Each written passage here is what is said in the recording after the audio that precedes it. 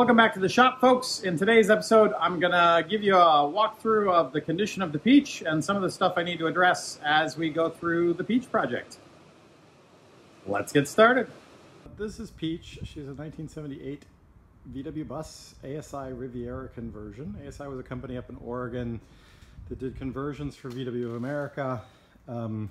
Since Westphalia was producing so few vans that were converted, but everybody wanted one of those vans, of course, because they're awesome. So the Riviera, the thing that distinguishes them primarily is this penthouse pop top that goes straight up. Pretty great little pop top. The nice thing about it is you get a whole lot more room inside. I'll show you that in just a little bit. Stock fuel injected engine. It's got some problems. It leaks oil. And the other problem is that somebody big surted the number 3 cylinder, and that blew out recently. Hard enough to disconnect the spark plug wire. I re-big surted it and it blew out again, which means the head's got to be changed. But why change the head when you could rebuild the whole engine as long as you got it out? So I'm going to do that and switch it over to a Mega Squirt system as well. This was a Washington bus. She's now a California, or was a California bus for a little while after that. And the previous owners installed this nice catalytic converter for passing California admissions. And there you go. I'm going to turn her into a Mega Squirted Camper Special engine. The other problems with the engine is that the heater boxes are leaking, which causes exhaust fumes into the front of the cab, which is really not acceptable, obviously. That's a relatively new development and part of the motivation as well, since the engine's got to come out to do the heater boxes. I have installed this lovely blaze cut system. I highly recommend it for all VW bus owners. A couple $100, but could save your engine body. So this is an automatic plastic flexible hose that when you have a fire, the hose melts and sprays flame retardant all over the top of the engine. May not save the engine depending on how long the fire's been running, but for sure could save your body, so highly recommend it. Over here you can see I have got a Sunsaver 10 controller. I'm going to replace that with a Renology 40-watt controller, but I needed something quick and I had that. And I had put on a 160-watt panel to run the aux battery, which is over here. And that's the main battery. I did put in a battery doctor 12-volt electric isolator, and there's a nice fuse separating those two over here. So there you go. There's the engine basically.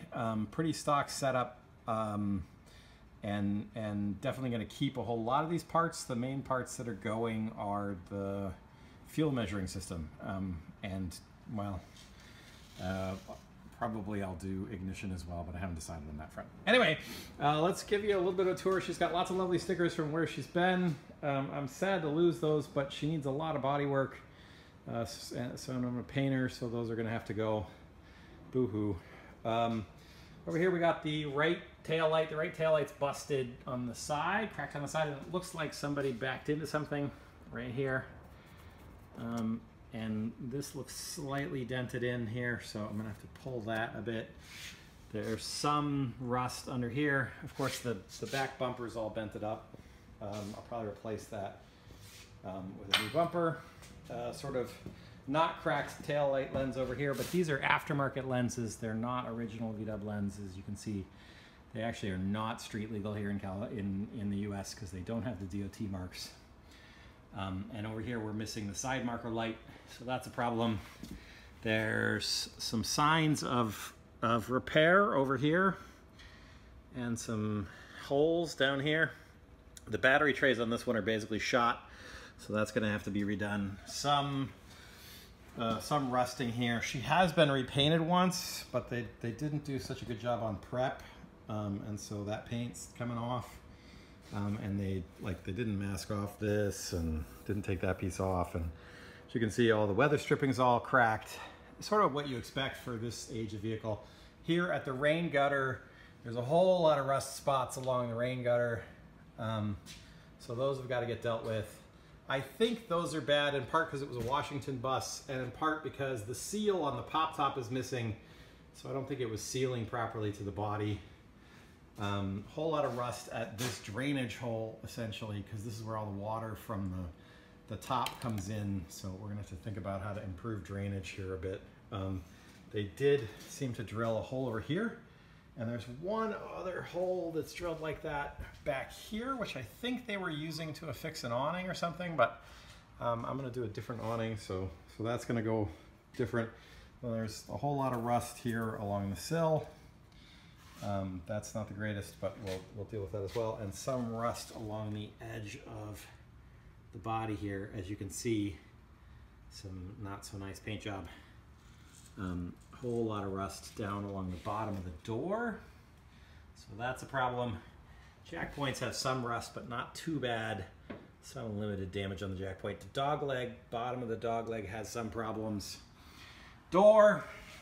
As you can see, the door doesn't quite, the line on the door is not quite right. That's kind of a bit of a problem. And the bottom edge of the door is a problem. Again, cracked side marker lens, more rust down at this corner, some rust down here. Signs of repair here, because I think this bus was in a front end accident. Signs of repair here.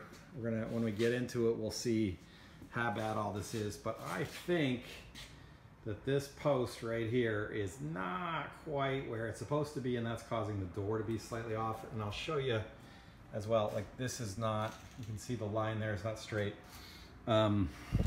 Inside down here, you can see there's a bunch of rust and other problems under here. The other side, the driver's side's even worse. So that's okay. There's the taped up heater boxes. The Rivieras would have had an optional table here, and they've removed the mount for that table, maybe because they lost the table. I did find a repro of that, and they had a cup holder and had taken out the ashtray to hold that, have that cup holder there. I don't like the cup holder. I like running with a shift extender, and just so I don't have to take my back so far off. So I put on a shift extender and a nice VW logo leather knob, and I found an ashtray and replaced the ashtray. They also did a kind of crappy job, some previous owner, on cutting out this slot for a proper size radio, or standard size radio, because they only cut the bottom instead of cutting just a little bit at the top and the bottom like you probably should. And so that's gonna have to get fixed up because the surround for that radio won't go on. Headliner's not in good shape. I think somebody stuck a sticker there and then that rotted and dissolved the headliner here. So she's gonna get a new headliner. Excuse me. Of course, you know, rubbers are cracked and not in good shape. Around the front, you get the typical rust spots, a little bit under the sill here. This seal, if you look on the inside, I'll try to get a good shot of it. You can see that it's not seated correctly. I think that's again because of the front end accident. Again, cracked lights, no DOT markings on them. Front bumper is only slightly bent, but I'm probably going to replace that anyway. They're going to do stainless steel in the front bumper. Some surface rust. We'll have to see how bad that is once we start tearing into the bodywork.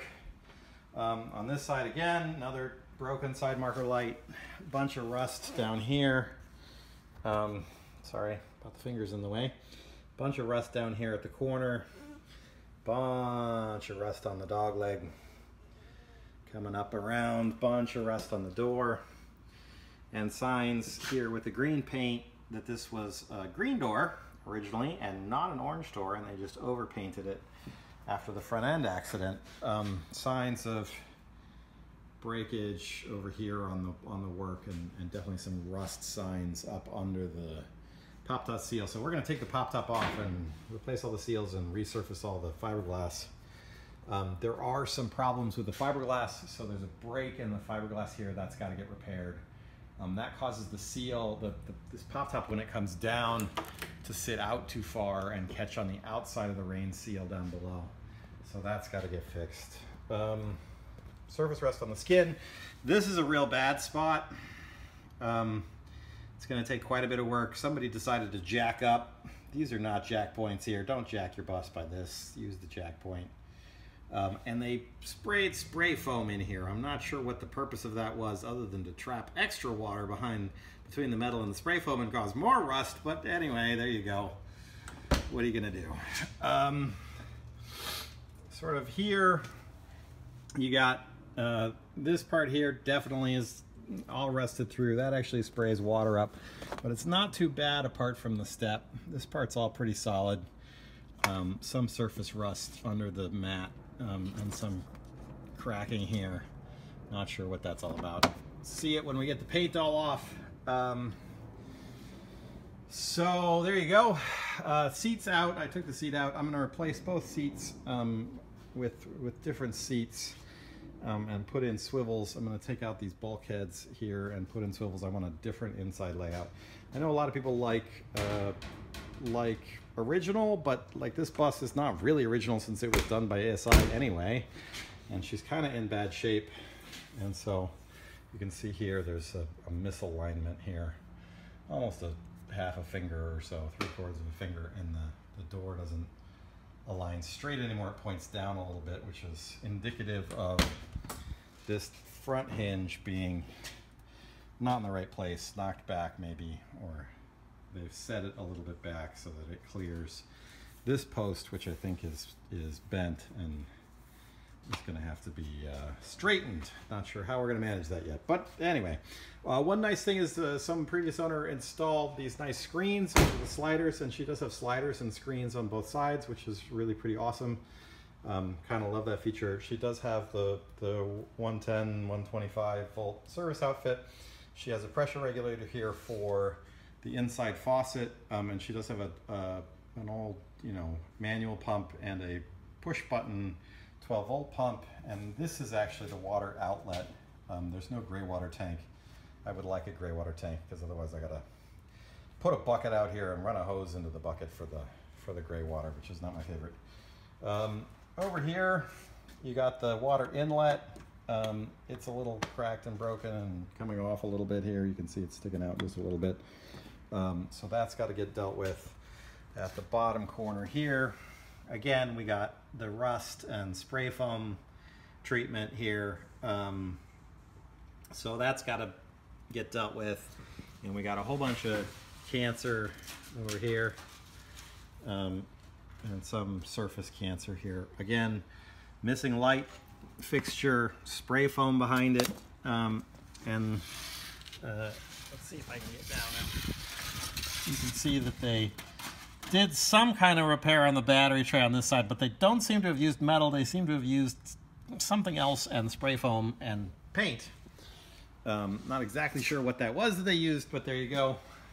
All right, so let's take a tour of Peach's interior. She's pretty great, really. There originally would have been a cabinet here. They would have had a fridge and a 2-burner stove up top. You can see the plumbing for the propane is still there, and this table would have been on the outside of that cabinet for flipping up for prep here. And she does still have the propane tank. I wouldn't trust pressure in this propane tank as it's 40 years old and it doesn't have modern safeties. So there you go. Probably going to replace that in order to get propane service back in her. Although I may do an induction stovetop, but I probably want propane for a Propex heater. So there was a cheapo fridge installed here when I got her. I took that out because it didn't really work anyway. It was a Peltier fridge that just sucked. And there you go. But you can see the plumbing is still there. It does have the sink. Cabinetry is not in good shape, so you can see there are problems with the cabinetry being taped up. The door doesn't stay closed. And there's these side cabinets which make the bed narrower, and they have these roll-up doors that don't work very well. So I think this cabinet's going to come out entirely. There would have been originally a shelf back here that went from that side to over here. They seem to have taken it out. That's where the storage for the The extra bunk shelf would have been, but there's nothing there. I think I'm going to put a cabinet back here and arrange a separate storage for the extra shelf. And then this window is all covered up, so you lose some sunlight. Not very well insulated, just a piece of plywood here. Riviera, the ASI didn't do very good conversions on the Riviera. They did a lot of cheapo materials in comparison to those. But anyway, down here there's the, it's hard to see because there's no light, but there is a freshwater tank down there. I'll probably keep that. And this is the panel, the back side of the panel for the 110 that comes in over here. There's a switch that used to be wired to control that fridge, but you know, that's all going to get replaced. New materials and new things. You can see that the lights are yellowed. So here on the canvas, you can see the canvas is ripped here. There are rips in the fabric or the mosquito netting and other places. One of the nice things about the Riviera is you get a whole lot more pop space up top here. And there's a board that I have that comes out to here. That's right out there if you can see it. And a previous owner installed these, which are not stock with Riviera, but are kind of nice that keep that board from shifting forward. Although I would have installed them the other way because those pins make it hard to deal with a board. And you can also see the tables out there, and there's a table leg that would then mount into here. I'm debating on that. I don't know. I will see when I get to cabinetry. And the Riviera has this flip down sort of thing. Somebody put speakers in, but they're blown, and the wiring for those was not very well done. So that's all gonna get done. One of the bad things on the Riviera bed, let's see if I can get enough light in here to get it, is that there are these, the brackets for it sit here and here, which means it divides up the under bench space into some really small storage areas that are not very useful. I think the Westy design of the bed where the mounts are on the side is a much better design. And because of these side cabinets, you don't get a full width bed down here.